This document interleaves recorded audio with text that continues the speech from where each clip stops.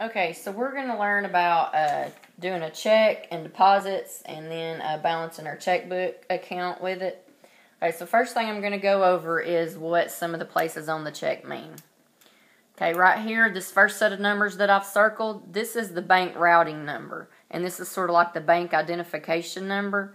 If you enter that into a computer, you type that in and it's going to come up, that this is Citizens Bank and Trust.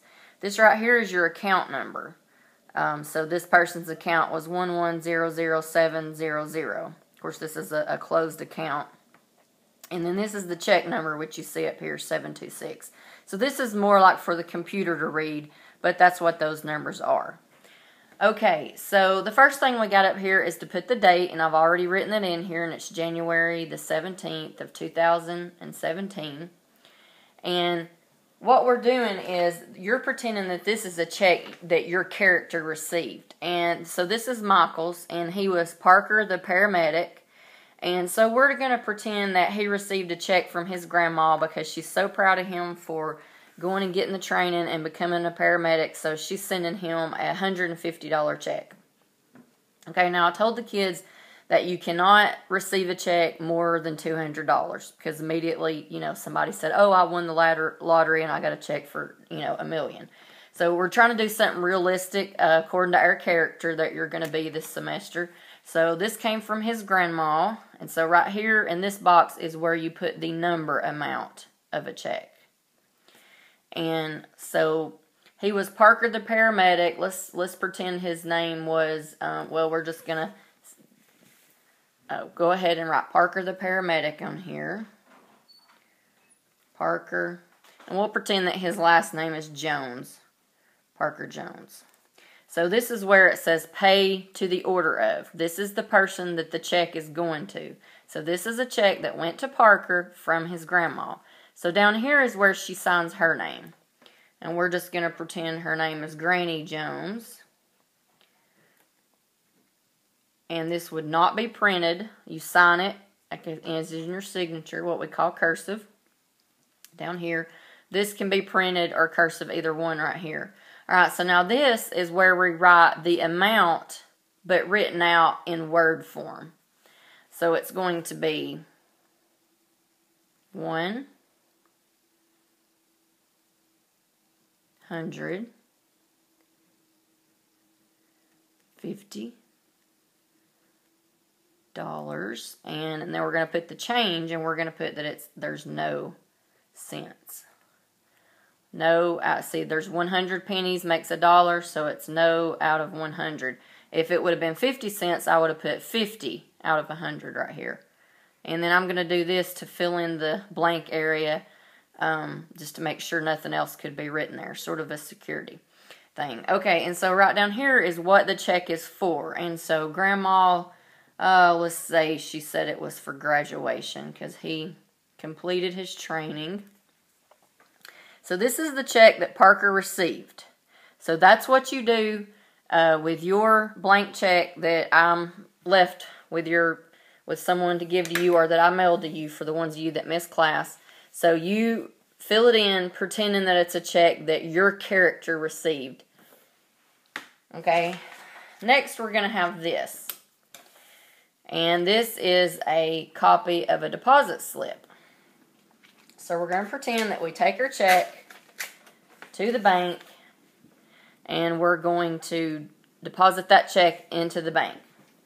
Okay, now so obviously right here, this was just something I printed out from a manual. So these two things don't match. In reality, your deposit slips, well, not from the check you receive because that's going to be from somebody else, but a check you write, your routing number and your deposit slips are going to be the same on your bank if it's a check from your bank. Like right here, this is pretending it's from Last National Bank, and so a check that you write and then your deposit slip going to both have your bank routing number on it. But this is a check that came from someone, so we're depositing into our account, and this is our pretend account. So it doesn't have anything right here on the account number. Okay, so you just write the date. So this would be, like this is a pretend, but this would be Parker the paramedic if it was, pretending it was our character. And so we're depositing the check. And up here, if we had any cash, we would put it here. And I told them they could put deposit a little cash, like let's say you, took out the trash all month, or you mowed the lawn for your neighbor. So we're going to pretend that you mowed the yard for your neighbor, and she paid you $35 cash. And so that's going to go here. Y'all can do some cash amounts on your deposit, but keep it small, because this is just adding a little something to it. Now this shows coin. If you had a yard sale and you had a bunch of quarters, or for some reason you were paid in change, you would put it there. But that's very rare that anything's put there. And then see, this next area is for checks, and that's what we have. We have our check here. So we're going to put, the check was $150. And here I can make a little notation if I want to remember what the check was, and I'm just going to put it was from Granny, or I could put graduation, whatever I would want to say that was done. Now, on a real deposit slip, on the back side, it has additional lines, or if you have a whole bunch of checks to deposit, because obviously sometimes people might have more than 3. But this is just to pretend, so it doesn't have anything printed on the back, and we're not putting anything there. So our total is the 35 and the 150. So our total is 185 that we're depositing. Now, do we want any cash back? I'm going to say, a lot of the kids said no, but it doesn't matter. There's not a right or wrong to this. It's not who has the most money. It's just understanding where things go on our register. So I'm going to say that I got $20 cash back because, I wanted some money, which doesn't really make sense because I was depositing cash here. I would have just deposited 15. But anyways, just for the sake of showing y'all how it works. So the total that I'm depositing would be $165. Now, right here it's sign here only if cash was received from the deposit. So I would sign it. So Parker, he's got to sign his check. Because he did get some cash back. If I would have only been depositing this check and this cash, I would not have to sign that. And this would go into my bank account, because right here on your deposit slip, it would have your account number. Now, if you go in the bank and just get a blank deposit slip, it's going to have a blank spot for you to write in your account number. But the ones that come, that you receive when you open up an account, the little slips you have them pre-printed on there. Okay, so we filled out our deposit slip. Now we're going to pretend like we're writing a check to someone. So Parker, he's going to write this check himself.